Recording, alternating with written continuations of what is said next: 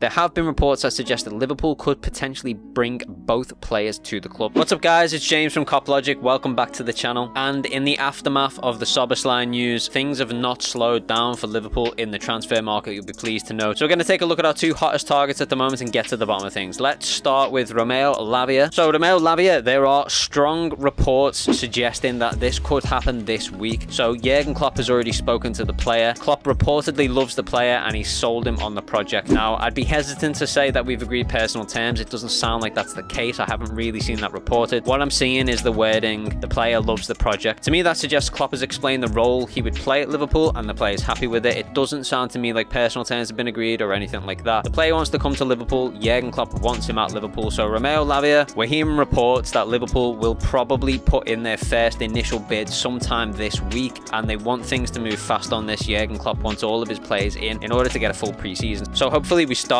seeing the ball rolling on this and any other deals this week.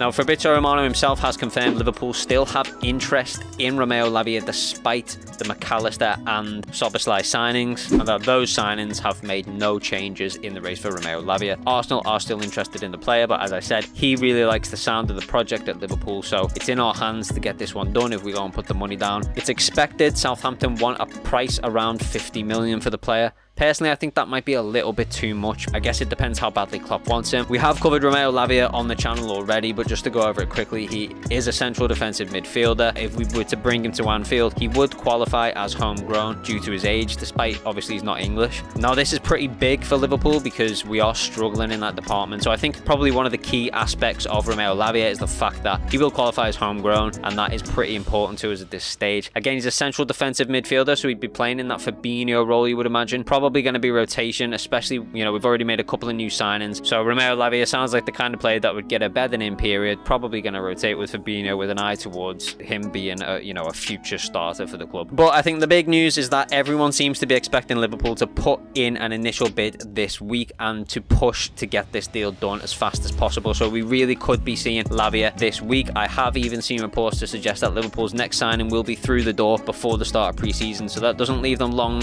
If it's Lavia they're talking about, we could see things really speed up on this deal this week. In regards to the other target, it is of course Thuram, a player that we've done a lot of groundwork with already. We know that personal terms are already agreed with the player. It's all about getting that deal done with Nice. Now, whether or not signing Szoboszlai has affected this, we're not 100% sure. What we do know is Liverpool were waiting for the end of the under-21 Euros in order to pursue a deal for Thuram. France obviously got knocked out of the under-21 Euros yesterday, so the player is now available for negotiations. If Liverpool is still interested in the player and interested in getting this deal done, we'll see movement on that this week. So it's going to be a huge week, I think, for Thuram and also for Romeo Lavia. We believe Nice want a price of around 40 to 45 million. For me, that's the better deal. It's slightly cheaper than what Southampton want for Lavia, and I personally do think he's a better player. He's certainly more versatile. He can play as a central midfielder as well as a central defensive midfielder, and he's also got capabilities playing in a more attacking role on the left. Not that we really need that, but I think the fact that he can play progressively through the central midfield as well as defensively makes him the more versatile option. There have been reports that suggest that Liverpool could potentially bring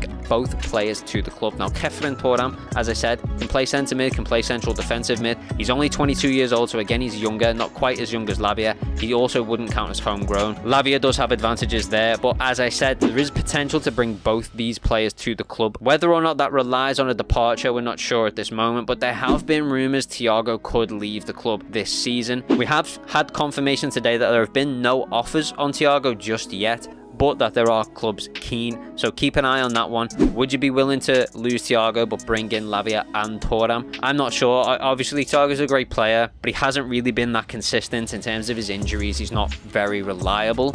I think if Thiago goes out the door but we bring two young promising players in, it's probably not that bad of a deal, to be honest. With the unreliability of Thiago, and don't get me wrong, he's a great player, but the reliability is a serious issue for Liverpool, especially in that midfield. If we can fix that by bringing in two young players, it could be the right decision, especially Thuram basically has never been injured in his career. So I think that would be a huge buy for us. I love the versatility of the player. I think he's a great option for Liverpool if we could get him in. So I have to admit, I kind of feel like if Thiago leaving is the only way we get Kefir and Thuram in, I think that's probably a deal I would do personally. Now, just on Thiago, you might have seen there's been a few places reporting that Thiago removed LFC from his Instagram bio today. I just want to be clear that that is not the case. I double checked the number of snapshots from the Wayback Machine on Thiago's Instagram profile. He never had LFC in his Instagram profile to begin with, so this is simply not true. Seems like someone just trying to drum up the rumor mill, so I wouldn't pay any attention to that. I'm not saying that that means Thiago's going to stay. It's still very possible. As I said, there is interest from other clubs, but no offer has been made yet. Just wanted to be clear that it's not the case that he's removed LFC from his bio, so don't be worrying if you've seen that out there online. If you have enjoyed the video, please consider subscribing. As you've just seen, we tried to cut through all the noise and bring you the most reliable information possible, especially with all the movements in this transfer window. It feels like one of Liverpool's biggest in quite a while. So make sure you subscribe to the channel, guys, and like the video if you haven't already. It really helps us out, and we'll see you in the next video. Thanks for watching.